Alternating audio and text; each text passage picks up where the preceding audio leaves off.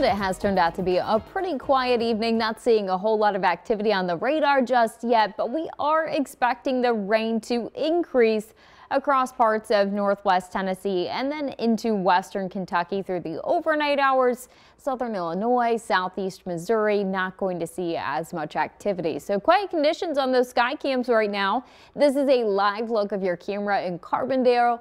Temperatures have dipped back into the upper 50s in Carbondale. We're talking 59 degrees, but there's a pretty big difference in temperatures across the viewing area. Those north and western counties have dipped back into the mid 50s, 56 for Mount Vernon, Perryville, and Farmington. Meanwhile, those southeastern counties still running in the mid to upper 60s. Paducah reporting 68, 65 in Eddyville, 66 for Murray and Union City. As far as the rest of the night goes, again, we will see that chance for a few showers across western Kentucky. That'll stick around into Thursday, primarily during the morning hours, and then we'll see more widespread rainfall return as we get closer to the weekend. So some more activity coming our way. We've got a more active pattern kind of setting up across the area, widening out that satellite and radar view. You can see some of those showers are trying to make their way into parts of northwest Tennessee.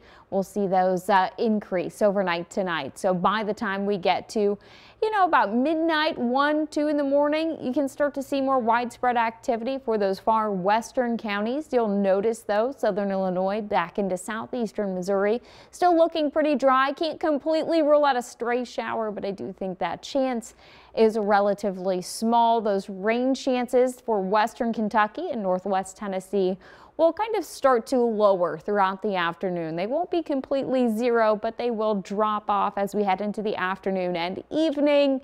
Again, not a washout by any means. As far as that rainfall forecast goes, some of those far western counties could pick up between 1/10 of an inch up to 1/2 an inch, but you'll see a lot of areas not seeing that activity. So not a washout tomorrow.